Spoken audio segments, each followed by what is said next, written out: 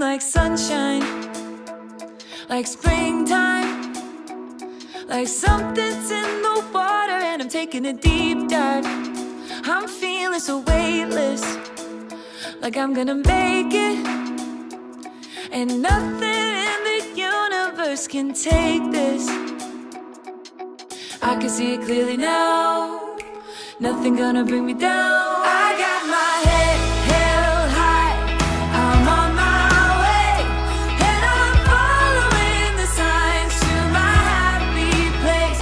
I'm walking in the light of a brand new day, and I'm right where I belong, in my happy place. I got my head held high, I'm on my way, and I'm following the signs to my happy place. I'm walking in the light of a brand new day, and I'm right where I belong, in my happy place. And I'm right where I belong, in my happy place. And I'm right where I belong, in my happy place. So welcome and thanks for joining us with the National University of Singapore Yonglu Lin School of Medicine Healthy Longevity webinar series. We have another exciting discussion today on aging biomarkers with Alex Zhavoronkov, the CEO of In Silico Medicine. But before we do that, I want to remind you of one thing, which is to use the Q&A function to ask questions, and we will try to get those questions to Alex later in the show. And I also want to reintroduce Haitatip Tassina, who's one of our postdoctoral fellows, who's going to tell you about a recent paper in the aging field on biomarkers of aging and lung function. So thank you, Brian, for your kind introduction, and thanks everyone for your attention. When talking about aging, we usually imagine ourselves becoming weaker or less and less healthy over time. As we age, we gradually realize that our body doesn't function as well as it used to be.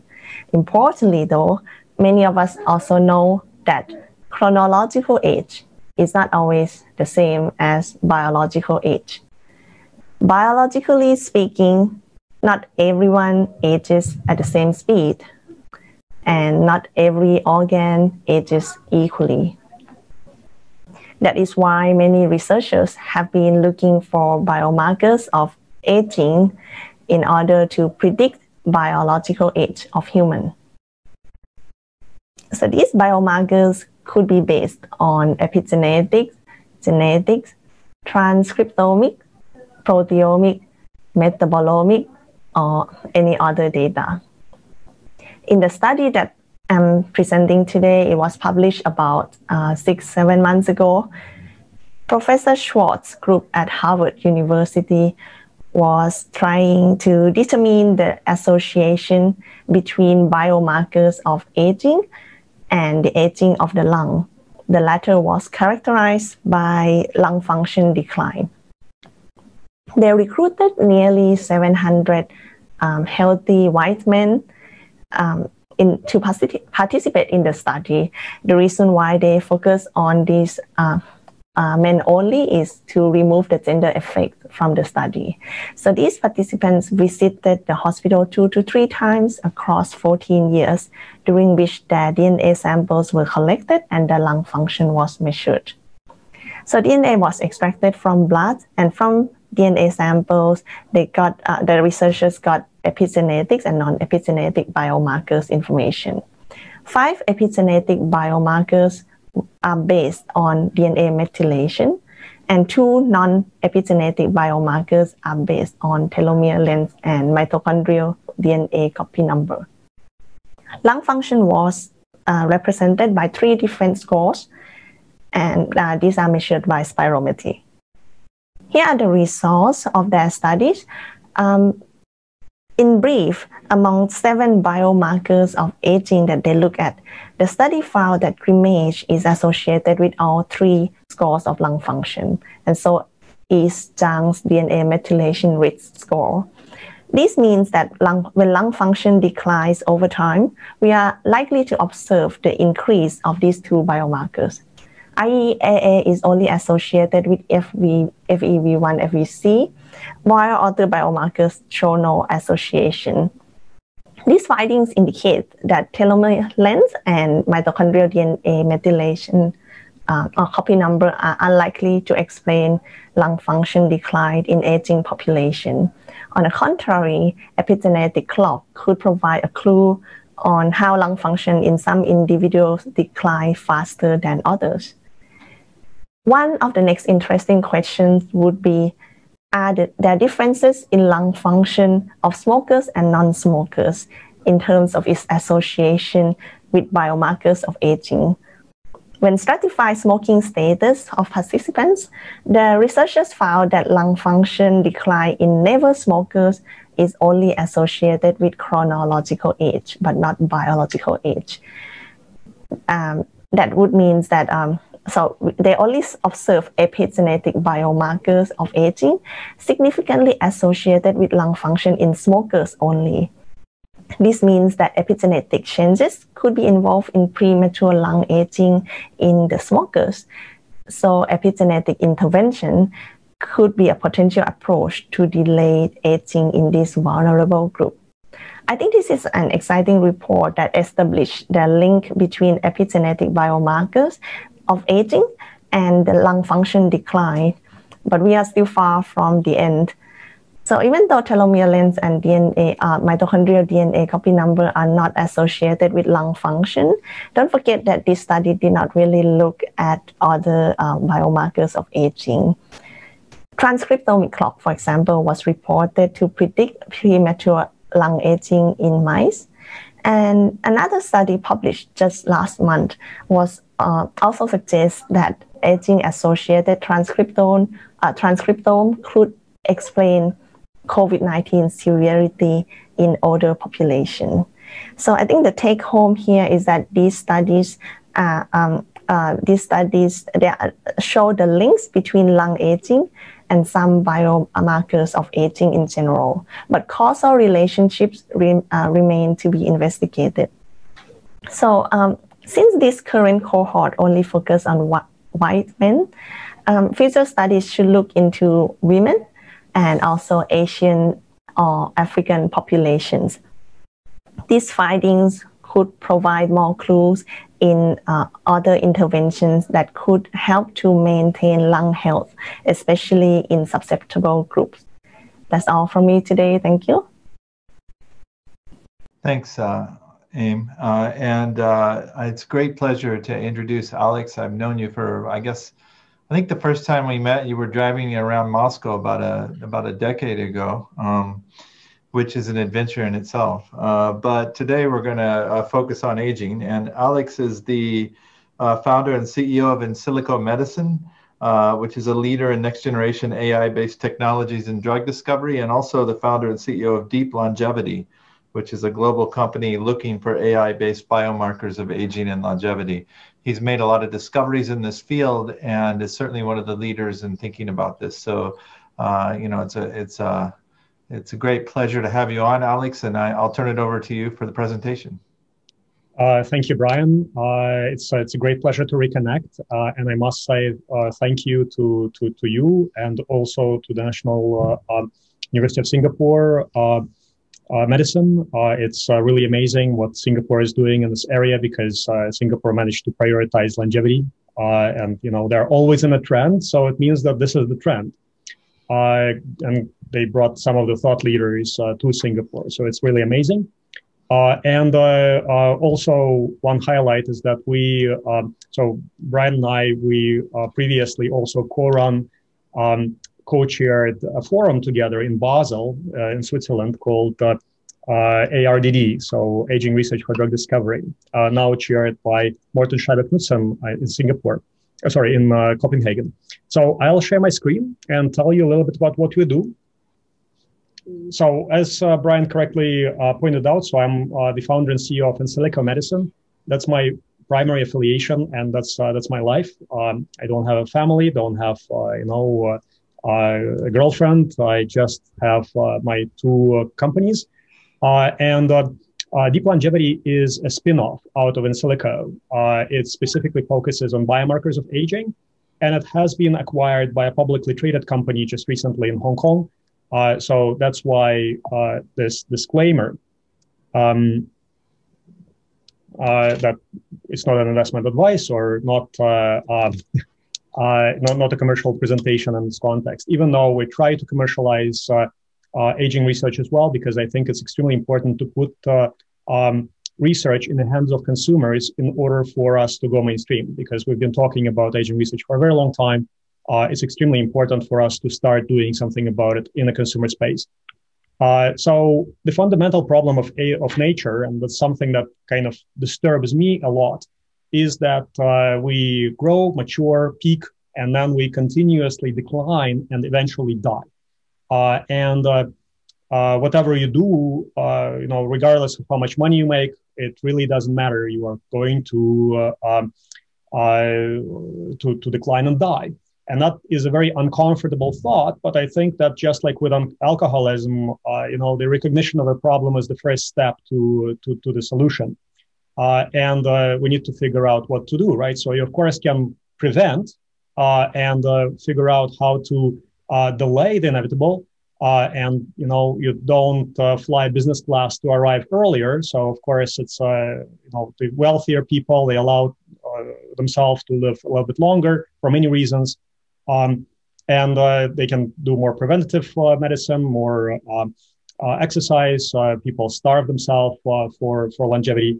And eventually what we need to figure out is how to track, repair, and improve.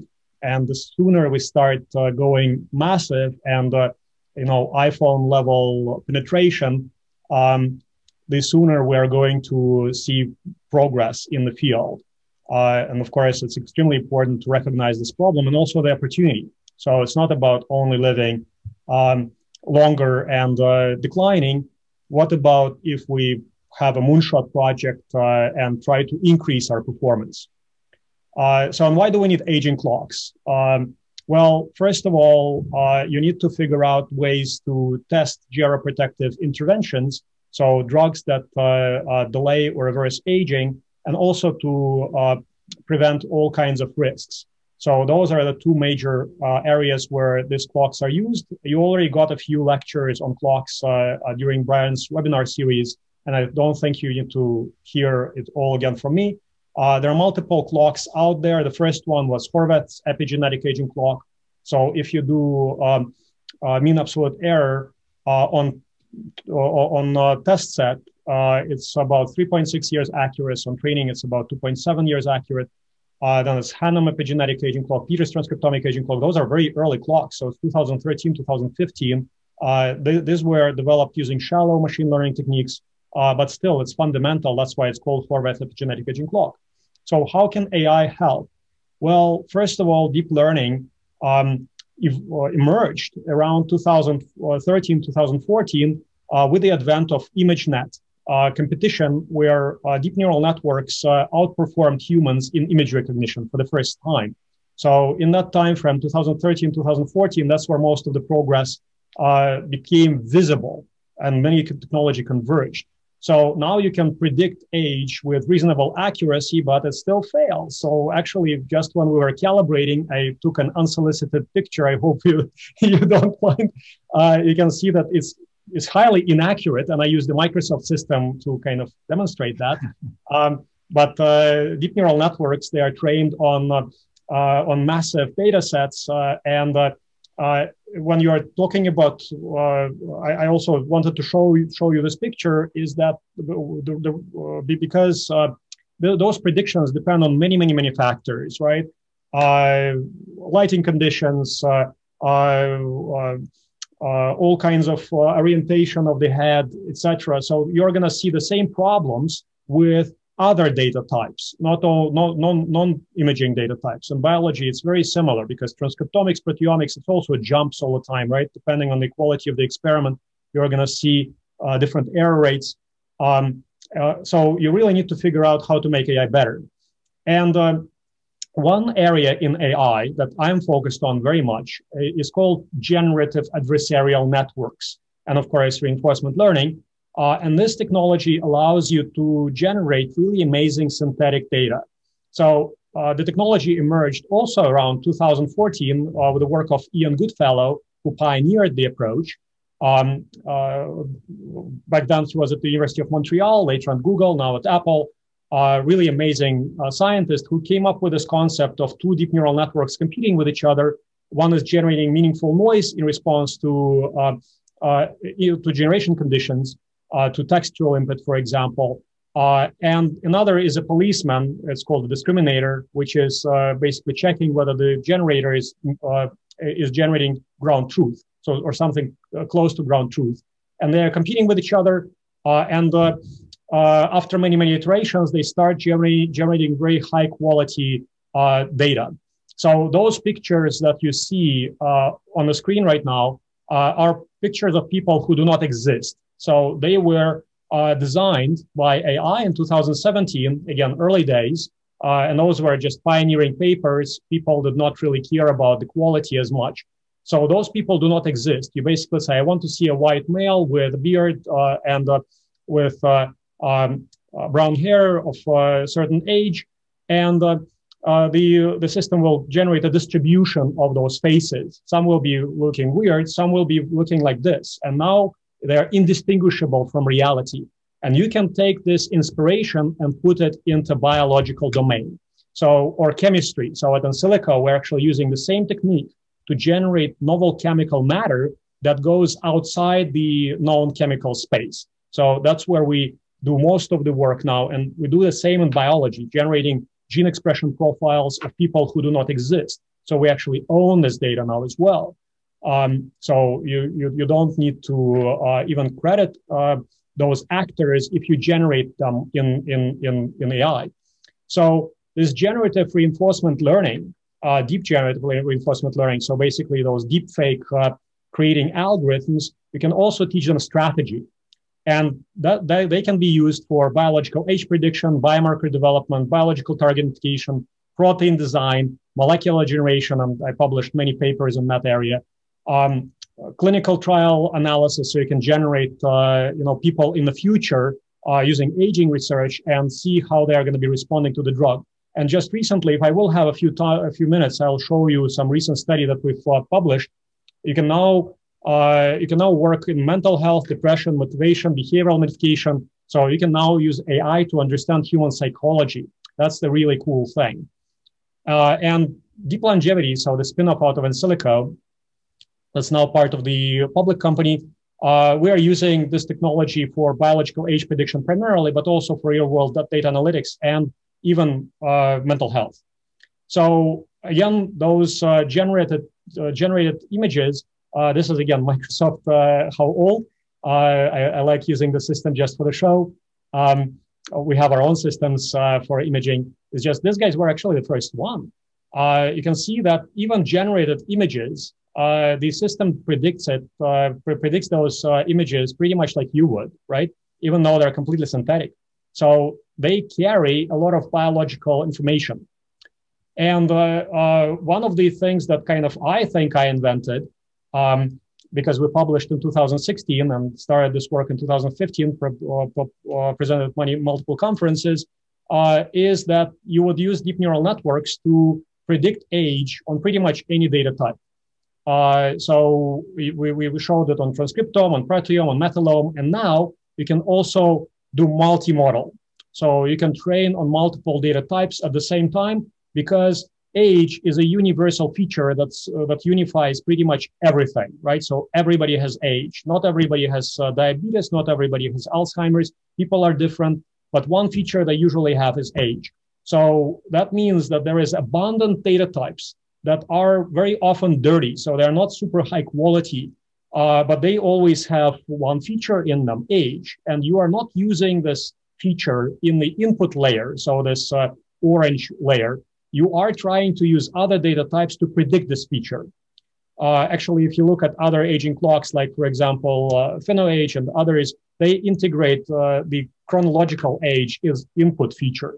So that's kind of cheating, right? So you want to capture very high quality biological insights out of many data types and previously incompatible data types, how do you compare, for example, or integrate EEG and transcriptome, right? Difficult because you only have slices of the transcriptomes, right? So in time, so you don't have continuous. So deep neural network allow you to do this, and they are now interpretable. So you can derive biological pathways, targets, causal graphs, synthetic data generation could be done with this technology. So you train deep neural networks on massive longitudinal data types, data sets that have age as a feature.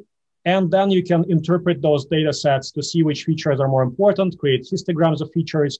And that's a very powerful tool for many things because age is the most important feature in your life, right? And actually, well, kind of age of death is probably the most important feature in your life, right? Because that's when it ends. And that's another important feature to predict. And we can do that with deep aging clocks. So those deep aging clocks started, again, I think that we published the first peer-reviewed one. So we published the first one in 2016. I'm going to show you that work. It's a clock that's based on just regular blood tests, something that you can get in the clinic. And very often you actually need to work with data that's available because it's just there is so much of this data out there, just very basic blood tests. You need to just figure out which ones, which data sets are coming from healthy people, right? And then you test and maybe retrain sometimes on disease. So we published a bunch of clocks. The first one was on blood tests. So its mean absolute error was about 5 years. So I can predict you plus minus 5 years. See, actually, it did better. It would do better than this Microsoft.NET on these low resolution picture. We also did it on transcriptomics, microbiome, X-ray, facial images, physical activity, and published a bunch of papers over time, right? So the first one we published around 2016. We then, of course, tested it on many different applications. And then we went into different data types. Currently, we have a collection of clocks. So I have the most kind of workhorse, the major workhorse is the deep hematological aging clock. That's the deep neural network, which is trained on blood tests, on different number of features from blood tests that predicts your age and also mortality. We also have transcriptomic aging clock. I think that transcriptomic and proteomic aging clocks are the most valuable because you can derive actionable targets from those and put them back into pathways. Microbiomic aging clock. So we also published a clock there, the first one. We have medical history-based aging clocks, photo aging clocks, methylation. So we just published the deep methylation aging clock. The accuracy on test is 2.7 years. Heart rate variability aging clocks, and even psychological aging clocks. If I have a couple minutes, I'll tell you what it is. And the first study that we published, we first demonstrated at conferences, and then 2016 it got accepted. So we took 62,000 samples from more or less healthy individuals, 41 normalized markers. So we're talking about albumin, glucose, alkaline phosphatase, etc. So very simple blood tests, and trained 21 deep neural nets to just predict age. And then we stacked them into an ensemble. And again, that was 2016, 2015. That was before TensorFlow became popular, so it was very difficult to actually even find people who can do it. We published it in Aging 2016, and we also show that we can with reasonable accuracy predict patient sex. It's like 98%. The accuracy of that particular clock was about 5.5 years, and we started noticing that people who are predicted older, they usually have some problem consistently. So, and they have all kinds of risks. And people who are predicted younger, they are actually very fit. So not always, sometimes it's also a sign of a problem. So we started looking at where those clocks can be applied. And we showed in another study, which is called Population-Specific Biomarkers of Human Aging, published in 2018, we showed that, first of all, those clocks are very population-specific. So Canadians, Koreans, Eastern Europeans, they're predicted to be, like if you train deep neural network to predict Asian Canadians, and then test this network on Koreans look slightly younger or almost the same. And actually that very well correlates with life expectancy. If you test them on Eastern Europeans, they actually look older. So, and that also correlates with life expectancy. And we also tested this, like every one of those clocks, and also the universal clock that is not population specific anymore, on enhanced data set. That's the big US longitudinal data set that also has blood tests and mortality. And we showed that people who are 5 years or older than their chronological age have much higher hazard ratios of the probability of dying of any cause than people who are predicted within their chronological age, or people who are predicted to be younger, or 5 years or younger than the chronological age. They actually have lower hazard ratios. So it's huge, right? So it basically means we can now predict mortality reasonably well and all kinds of risks. We also showed that in 2018, in Nature Scientific Reports, that smokers, and we did a study in Canadians and also Koreans, smokers are predicted to be significantly older than their chronological age, especially in the younger age. So in the older age, that difference goes down because people who are smoking and live to, maybe 70 to 80, so they are just genetically more resilient to aging, and so they basically survive smoking as well. We also published the microbiomic aging clock. It's hugely variable data types, right? So depends very much on what you eat, and if you drink alcohol, it's gonna dramatically change your microbiome.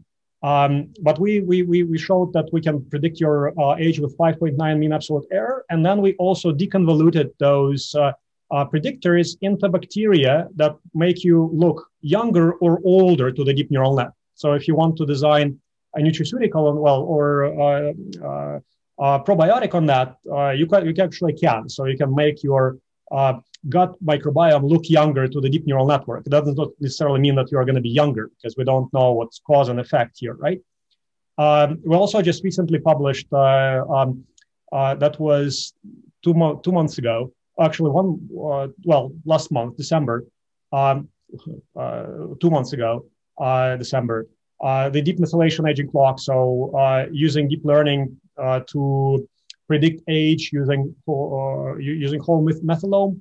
And we went to 2.7 years mean absolute error. So now plus minus 2.7 years. As you know, this data type is extremely predictive of age. So we decided to just go and publish the very accurate aging clock without having aging as input parameters. So age is an input parameter. And it works very well in different aging different population groups, and also works very well in different age groups. So also works very well in very, very old people. But again, there are many clocks. So how do you come up with something more universal? So we decided to come up with a metric called age metric, which integrates multiple aging clocks. And it's impossible to say which clock is better or worse. So if you are trying to say, okay, well, transcriptomic aging clock is better than epigenetic aging clock, it's wrong, because they measure different things. And sometimes so my new philosophy is that sometimes if you are optimizing for increased performance, and if you're, for example, exercising in young age or in middle age, it is good for you, right? It gives you more performance. You might actually even look younger to the deep neural net on some data types. But as you get older, the same level of stress from exercise, for example, it leads to more damage. So your stem cell niches are already old. You've got fibrosis, crosslinks, you've got advanced glycation end products, you've got mineralization of connective tissue. So those stem cells that you are inducing to satellite cells in the muscle that you are inducing to divide and proliferate, they cannot do that anymore effectively, and you're actually damaging the tissue without the regeneration. So it might be bad for you as well, and you might look older to the deep neural net on some clocks, but some clocks would show you younger. So you really need to test them in many applications to see what you want to optimize for. So that's why we came up with this integrated clock that, if you develop a clock on some data types that we don't know, we can actually plug it and put it in this into the system. So we are aging clock agnostic. We want to check all aging clocks and incorporate as much data. Also, often consumers, they do not have advanced data types like, gene expression or protein expression. They just have pictures, voice, text. They can answer some questions. They can take a blood test from their physician and put it in a system. So we try to help build it as a snowball, right? So the more data you have, you get much more visibility and granularity into your health. And some of those clocks move at different rates. We now tangibly see it. So currently we started providing those age metric reports to clinics. So we started basically working with the doctors, with advanced doctors who are specializing in preventative medicine at some top institutions, and looking at how they can work with the patients in the preventative medicine space to measure those clocks. Of course, in a research mode, so it's not clinically approved, but at the same time, aging is not yet a disease, so it's possible to do that outside the kind of regulatory framework. So we just need to ensure that we don't get this data ourselves. And we have the basic aging clocks that basically behavior age, photo age, blood age, anamnesis age, subjective age, so something that's very easily accessible. And then advanced, it's methylation, microbiome, transcriptome. It's already integrated into the age metric report. And we started providing those reports and also supplementing them with an app. So we have an app that you can download from Apple Store called young.ai, or go to young.ai website and also try to play around with it with yourself and then maybe with your patients. And all of that is integrated. So we basically have the longevity cloud that integrates all of those technologies. And we are trying to get into personalized longevity first. So of course, we want to see how, what your mother told you, like diet, exercise, behavior, positive attitude, food, very basic nutraceuticals, how they affect your rate of aging on different levels. And we're trying to provide that to the clinics. So of course, the workhorse algorithm that we provide is the blood age. So based on multiple parameters, either on 31 markers. So again, those are markers that you would get from a regular visit to your GP anyway, or more advanced 39 markers where we add additional parameters, but usually people who go for executive healthcare, they get even more. They get more than 70 parameters. So we have some markers that work on very large data sets, the feature sets as well. And how it works, you come to your physician, take a simple blood test that you would get anyway for your routine blood check, request a report, review it, make some changes, and then follow up. And we also started using our generative adversarial networks to ask the deep neural network, where do these parameters need to be in order for you to look, let's say, 5 years younger? And of course, there are multiple strategies for that. So that is a really cool AI advancement here, right? So we are trying to ask the deep neural net, what features do you need to change in order to look younger? And then provide those reports. And we basically say, okay, even your cholesterol is within the reference range for your age group. If you change it a little bit and change, let's say, iron, you would look 5 years younger. And then the physician can very easily tailor your regimen to look younger to the deep neural net. It doesn't necessarily mean that you're going to be younger, but let's try consistently. We also started integrating wearables. So the app is also connected to your Apple Watch, and we try to derive some biological insights from activity data and try to link it with other data types. And our idea, our ultimate goal, that's what we are striving towards, is to create an age-driven or aging clock-driven ecosystem, bringing together clinics and insurance companies, life insurance and health insurance, because those two stakeholders, their interests are aligned. So if you are coming for life insurance, you actually likely want to live longer, right? And most likely are quite wealthy if you want to have a large life insurance.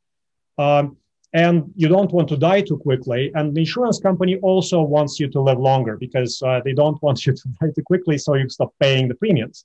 And we try to align the interest of those stakeholders through aging clocks to see where they can intervene to help you to live longer together. But of course, we also now work with some pharma companies to provide aging clocks for clinical trials, because sometimes there are drugs, they don't even know which data type it works on, right? So if you get a simple, stupid feature like predicted age, and you consistently see in the clinical study that that the population, that your patient cohort gets older or younger on microbiome, it means that there is an effect, at least, on microbiome, not necessarily on some individual feature, but on all the features combined. And of course, we want to also cater to the beauty clinics, because actually I didn't really care about how people look before I did the psychological aging study. I think actually looking younger is probably also has some beneficial effects, because you look in the mirror every day and then I look younger than my chronological age. So you feel happier, and you actually have more strive to live longer. So there is a link. And currently we are trying to cater to clinics, insurance companies, employers, and it's not just talk. So we started partnering with really advanced clinics. So the most advanced we've partnered to date is Human Longevity. So that's Craig Venture's startup, now chaired by a wonderful, amazing scientist, Dr. He Weiwu He, a Chinese American who founded many companies that went IPO, turned into billion-dollar enterprises. So last year he had one of the biggest IPOs of a company in the States, diagnostic company. So $1 billion dollar IPO. So he also chairs Human Longevity now, and we partnered. He also invested in Deep Longevity through a Human Longevity Associated Venture Fund. And now you can do aging clocks on really advanced, very well curated data sets, specifically on lab tests. So if you come to Human Longevity, you can actually get an aging clock report from us. And we would be able to analyze that in the context of other data types. And we, of course, started partnering with many other advanced clinics. So currently it's 12 clinics that partnered with Deep Longevity. And many more are coming. Some of them are networks. Some are covering very large number of patients and doctors. And we started facing a problem. So it's very difficult to work in the space unless you have doctors buy-in. And not every doctor has the time to get into this industry and understand what we're doing and understand the value, because you don't need to generate additional data in order for you to take the hematological aging clock, for example. You do it anyway. So we started a course called Longevity Medicine for Physician, and it went viral. So in December, it was 768 students when we launched in December, and now it's 2.6 thousand. And we launched it on Udemy, which actually requires you to charge something. So the minimum was $19. And now we're running constantly promotion campaigns where we're making it free. And hopefully next month we will put it into the public domain on longevity.degree. And there will be a few other courses. So now I will spend just maybe 1 minute, okay? Well, 1.5 minutes on the topic, which is very dear to my heart. We thought, okay, well, since we are so good at predicting age using biological data types, and we know that people change in time, change their behavior in time due to various life events, and of course, we're evolutionary designed to, we developed during evolution to strategically self-deceive ourselves in the context of, in the view of imminent decline and demise and death. After reaching the peak, I'm sorry, I have to use those blunt words. So you reach 40, and after that, it's all downhill, right? So evolution made us so that we don't, kill ourselves or start killing others or don't hurt ourselves. So we start getting happier. We change our priorities. We start optimizing for other goals rather than reproduction. So we care for the young. We find some other tasks, right? We try to get more money or to, get into politics or whatever. So our psychology behavior changes, and we try to figure out how to track it, how to track those changes. And we came up with, of course, two features. One is subjective age. Subjective age is how old do you feel? And That's probably the best marker of your age in general, because you are the best biomarker of, I mean, you feel yourself, right? So if you feel 30 when you are 50, it's a good sign. Unfortunately, you have never been 60, right? If you are 50. So it's hard to say if you feel older. So most of the people, they feel much younger than their chronological age. So we can use that delta. And with psychological age, that's your chronological age in a healthy state, right? So we are predicting those two features. And we also decided to look at features that only come from modifiable factors. So something that you can change. So like health status, education, you cannot change, parental age or kids' age or age of death of family members.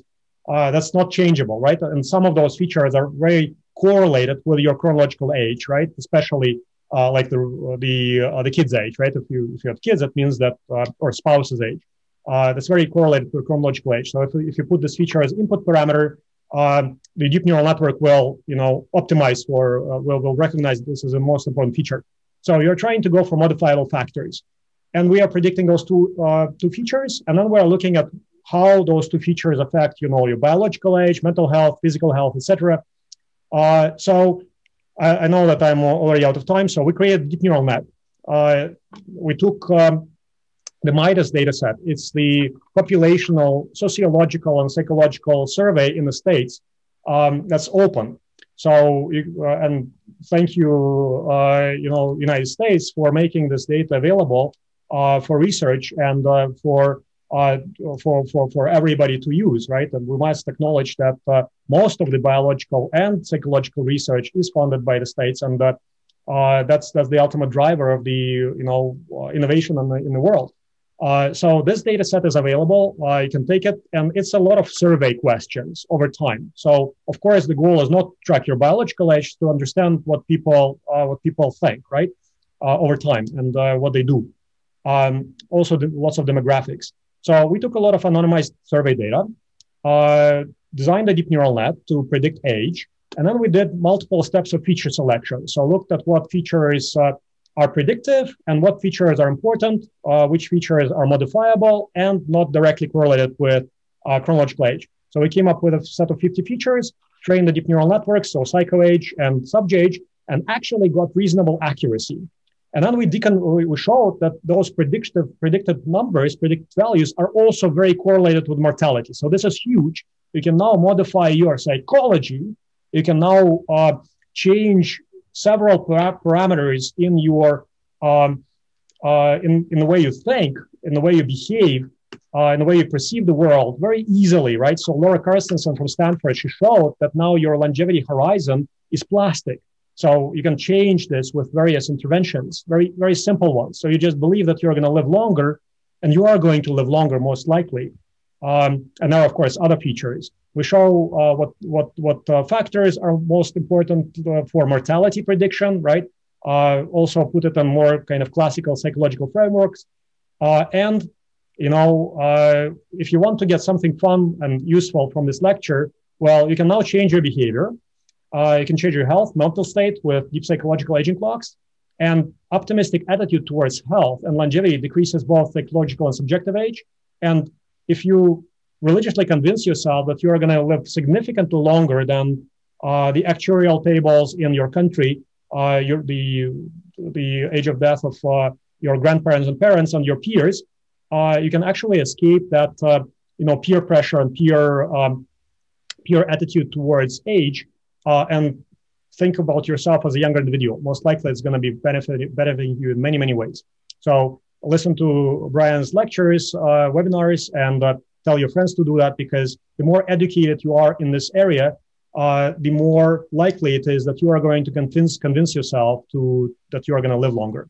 So I'll stop here, and want to invite you to our annual conference that we run every year. This year, it's going to be 31st of August to the 3rd of September. Last year, 2,500 people participated, and it's going to be at Columbia University. So thank you very much. I'm on WeChat, so you can easily contact me. And thank you, Brian, for inviting me to speak. Thanks a lot, Alex. I just one brief thing before we get into it, because we don't have a lot of time, but I just, as some of you listeners know, I just went through 2 weeks of quarantine coming back to Singapore. And I've been following your Instagram, and it seems like you've been in quarantine most of last year. I mean, how many times did you go through quarantine? I went through quarantine 3 times. Wow. I don't know how you survived that. I barely got through one time. Well, my favorite one was in mainland China. It's a real kind of really amazing quarantine. I love being quarantined there. I bet. So, let's get back to this, the end to start with, and the psychology clock, and how associative and how causal is that? So, you can make predictions based on that data, but do we know that if you could really change your mindset, that it would affect the biology? And I mean, where does causation and correlation come together in this? So the only biological signal that we can claim right now is mortality risk, right? Mm-hmm. So because those data sets are linked to mortality. So we can tangibly show that people who are predicted to be younger on both psychological and subjective age clocks, they are less likely to die too early. I mean, I tend to believe the conclusion. It seems to make sense to me, but seems like you could make the argument that they believe that because they're healthier. Yes. Can you exclude that possibility? We of course are looking at that as well, and we found some very strange features too. Like, for example, your attitude to your future sex life, very big feature. And in some age, it's actually kind of, I guess, difficult to, I've never been 60, right, or 70 or 80, so I'm not sure how it feels then, but inferring from talking to others, I think it's reasonably difficult, but those features are, you can probably modify them, right? It's just kind of also tells you the direction we need to take when designing some of our interventions, right? So we probably need to make people a little bit more attractive and looking younger in the mirror, right? So kind of tells you the benefit of cosmetics interventions. I previously thought it's complete crap, right? But now I think that it's probably is beneficial. So the way you perceive yourself in the mirror is a feature. Then, of course, how long do you expect to live? That is a huge feature. And if that is a modifiable feature, right? That feature can be modified through education, through positive attitude, through longevity research, and that is likely to be causal, right? But we cannot make a claim because I cannot tell you whether some of those features are causal or they are more the result of aging. But one other important thing is that the work of Laura Carstensen out of Stanford. So I deeply admire her work. She came up with the social emotional selectivity theory. Actually interviewed her for my Forbes blog. So she showed that perceived age is plastic. So you can actually modify somebody's behavior by asking the person to imagine that their doctor calls them and says, look, now you are going to be living longer, right? Or you have a problem, you're going to live soon, or you're going to die soon. And your attitude to life, your behavior is going to change based on that modification. Of course, there are many other modifications, right? In a sense, it's a manifestation of placebo effect. Yeah, so it might be a placebo effect. We haven't tied it to the biological features yet, primarily because for me, it's a kind of extracurricular activity now, right? I never thought... I don't mean that in a negative way. I mean, the placebo effect is real. We don't understand it. But, when people believe their drugs are going to act better or whatever, there's a lot of data to suggest that it works better. So I didn't mean to be casting aspersions on it. I think that it just reminds me of that sort of literature, which is small but growing. Yeah. So again, I think that positive attitude to longevity in general, and basically wanting to be younger and living longer, that is likely to have this kind of placebo effect. But I wouldn't even call it placebo effect. We need to have professional psychologists working on that. Yeah. Because currently, if you look at developmental psychology or lifespan psychology, people do not look at those features and they don't try to set this as their objective. So we might, be inventing a new field here. Let's take a shot at defining something, because a lot of our people watching have been hearing about AI. So you mentioned generative adversarial networks. How would you define that in, say, 30 to 60 seconds? So you have two deep neural networks that are competing with each other. So one is taking some input parameters to produce something that satisfies those input parameters. And another deep neural network is trying to check whether the first network correctly generated the data or the object that you need with those parameters. So one is the generator, another one is a discriminator. So they compete with each other. One is trying to generate much better fakes, and another is trying to identify whether the fake is close to ground truth. So, and this constant competition allows you to build generative adversarial networks that generate very high quality data that is indistinguishable from reality, from ground truth, at least to us. And currently there is the entire field of research on how to create those what's called adversarial attacks. So you try to show something to the deep neural net, and it gets so confused that it doesn't really understand whether it's true or false, right? Or whether it's whether this object is real or not, or how close it is to ground truth. Currently, those GANs, we use them to generate really high quality gene expression data, for example. And internally, and I showed it at a couple of conferences a while ago, you can train on, let's say, 100,000 people, the generative adversarial networks that can create gene expression profiles with specific age, right? So you train on on the entire data set, and then you are trying to generate something that is individuals that are, let's say, 60, 70, 80, right? From a template of a 40-year-old individual. And then since there are longitudinal data sets, so people who have been sampled before, like at 50 and at 60, currently that's the problem. So there are no great longitudinal gene expression analysis data sets. And you can see that it predicts very well. Yeah. Just to let everybody know, I think what we're gonna, if you don't mind, we're gonna run about 5-7 minutes late. I want to ask a couple more questions, right? And then I'll turn it over to the audience. One thing that struck me is you're using AI to try to predict new chemical entities that might have properties, and you're using AI to try to measure age, which could be the outcome. So can you combine those two things together? In other words, you can identify molecules that might affect specific patterns of biologic age and predict the outcome of that without doing an experiment. Is it possible to merge those two types of AI together yet? So we published a paper on that recently. And we didn't use aging there because it's kind of more of an in silico medicine work. We showed that now we can generate novel molecular entities with the parameters that induce certain transcriptional response.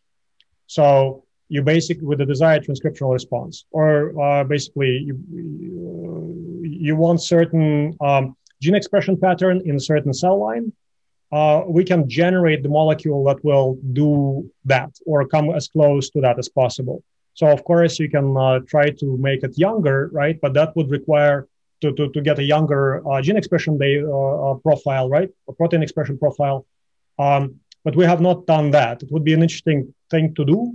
But at in silico, we're not doing as much of aging research, drug discovery as we used to. We, of course, support a lot of pharma companies on senolytic discovery and antifibrotic and DNA damage DNA repair, but we don't do this kind of experiments anymore at in silico that I've just described, right? But that's a great idea. So we tried it, worked, but only for, let's say, down-regulating certain kinases that are important in cancer, for example. But So it can be done. Yeah. one last question, and I'll turn it over. You have this nice graph of, completely escaping the aging paradigm and improving function. How far are we away from that? I don't know. You probably are a better judge of that. I just think that we need to be very optimistic and set bigger goals than are achievable, or than are easily imaginable in the foreseeable future, in order for us to come close or to make progress. Otherwise, we'll be just dancing around diet, exercise, and sleep, right? And we won't get that much progress. If you look at how Elon Musk does it, right? I mean, you want to do tunnels, well, you do it in your backyard, right? And you want to go to Mars, well, you build a rocket company. So I think we need this kind of attitude in longevity as well, or at least in some kind of pockets of innovation. Yeah, well, let me bring in Max, who's been collating some of the audience questions and may have some of his own too. Max, what's going on? So we actually got like a lot of questions from the audience, and I think we cannot go through all of them, but I picked out a few that in a way show like what people are thinking or asking about. CT asks, with the microbiome clock, can we predict based on skin microbiome data? So we know it's possible, but we have not done this experiment. And it also depends on where do you sample this microbiome from. If you sample from hands that are regularly washed, it's probably going to be much more difficult than doing it, from your armpits, vaginal microbiome or nasal microbiome. But I'm pretty sure it is possible. It's just the error rate is going to be different. And I haven't seen anybody who has done that, but since we did it on gut microbiome and it worked very reasonably well, I think it should be done on skin microbiome. Would be a neat experiment. Cool. Then we have like another question from Raquel. Do you think all the organs are aging similarly with chronological age? If not, ideally, we should have biomarkers for each organ? Yes, of course, and many groups are working on that. So we demonstrated tissue-specific aging clocks and transcriptomics. We actually patented them in, I think, 2017. Deep aging clocks that work in different organs. And we show that some organs age faster and some organs age slower. And in different individuals, it might be, those trends might be reversed. So from what I've seen is that the lung, liver, so fast regenerating organs are actually aging faster. So lung, liver, kidney, they age very quickly. And then they also have systemic effects on other tissues. If I were to start, human regeneration and rejuvenation, I would start with the lung. And of course, liver and kidney. It's good that we have had Hattatip talking about the lung earlier. That's like on spot then. Yeah. Robert wants to know, what kind of measurement or instrumentation would, in your opinion, provide the greatest predictive power for aging clocks if it were available? And are there any attempts to using breath-based data? Well, the best instrumentation to predict your chronological age, if it's for chronological age, the best instrument is your passport. If it is, and the next best thing is probably the genetic aging clock or the image of your retinal. So retinal imaging currently provides the most accurate prediction of chronological age to my knowledge. So it's basically almost on spot, better than epigenetics. Let me just jump in there and say, what does on spot mean? Because, we interpret the error to be the biologic age. And so what is the optimal error? I mean, if you predict to like half a year, I think aging is more variable than that. So, where are we trying to optimize to here? Well, if you are optimizing for accuracy to predict your chronological age. No, I mean biological. So I was talking about chronological age. Sorry. But if you are doing biological age, that varies a lot. Again, different organs age at different rates. And different data types show you different things. So you've got multifactorial problem here. Some clocks, you want them to be highly variable. You actually want them because individual, we don't die at the same time, right? So you want those clocks to be. There is a good question. What is a biological clock, right? So biological aging clock. Do you want to see the performance, or do you want to see how long you're going to live? So those are two different features that you're optimizing for. Mm-hmm. So if you're optimizing for how long you're going to live, then you actually want to have some clocks that are hugely variable, right? Because some people live, 50 years or longer than others. So you want your clock to show that. Mm-hmm. And for actuarial science, for example, if you want to perform, you need to get as close to the optimal age of 35, for example, right? For average. So you're actually looking the other way around. So how far you are from the peak. Yeah. So, and that's extremely important to understand that those clocks measure different things. And some clocks that have huge mean absolute error, they actually are more reflective of what's happening in biology than those that are predicting your chronological age very accurately. Mm-hmm. So you don't want to predict chronological age. You want to predict the performance, right? Mm-hmm. And for that, I think the best clocks would be transcriptomics. Yeah. Max, sorry to interrupt. Cool. Sama wants to know, does deep longevity factor in mental health, including anxiety, psychological stress, depression, when predicting the aging clock? And do you think there's any correlation between epigenetics and mental health, well-being, and consequently longevity? So for the first question, yes, definitely there is. We demonstrated in this paper that we published, we demonstrated that there is a huge correlation with different mental disorders using that clock. So you can actually, if the person is predicted to be significantly older than their chronological age, usually they do have some problem. And it's a risk factor, right? So you can basically use that as a feature to see if you need mental counseling, right? Maybe longevity mental counseling. And second, we have not tried to correlate with epigenetic aging clock, so we don't know. Okay, cool.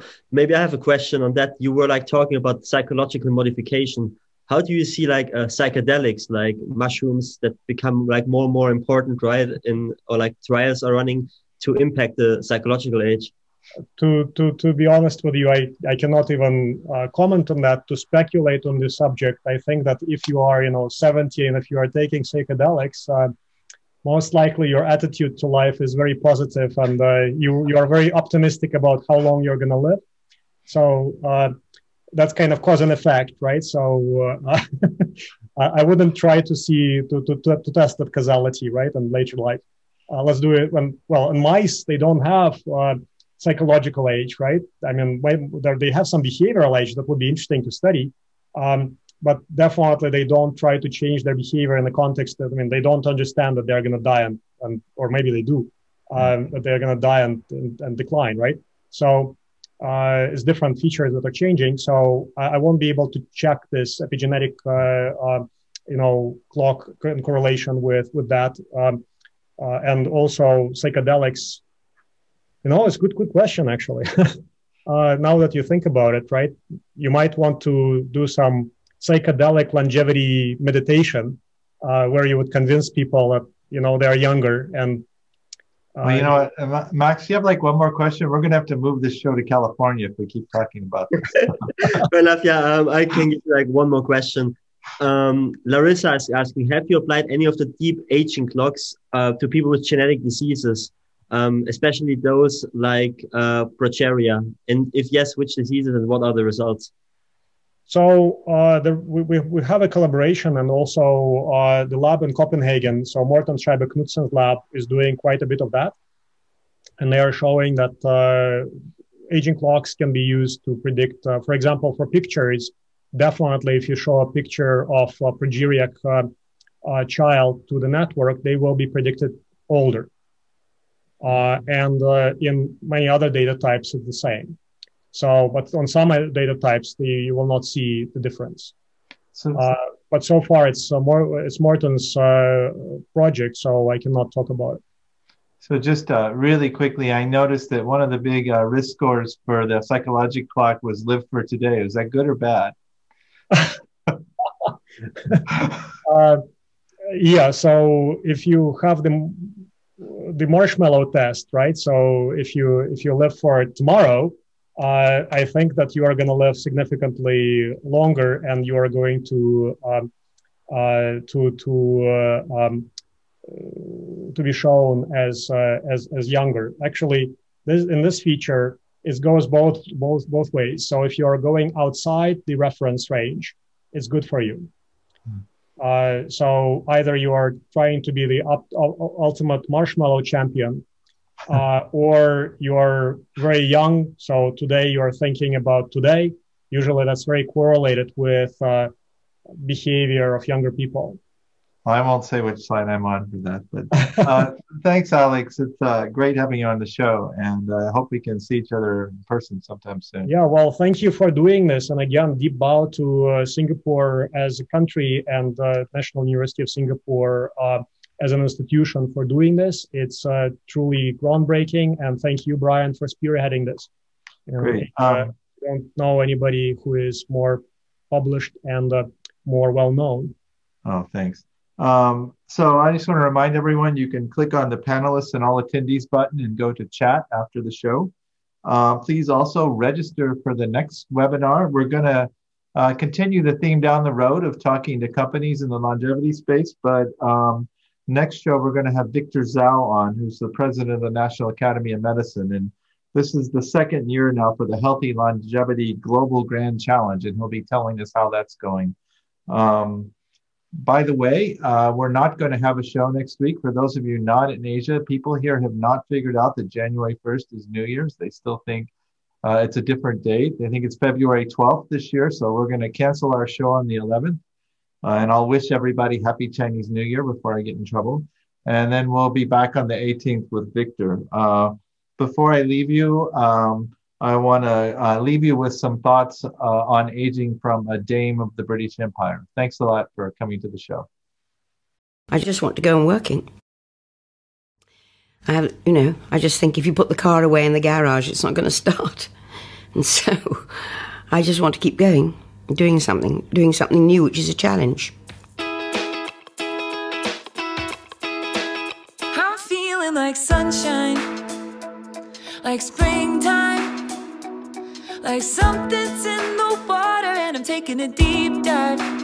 I'm feeling so weightless, like I'm gonna make it, and nothing in the universe can take this. I can see it clearly now, nothing gonna bring me down.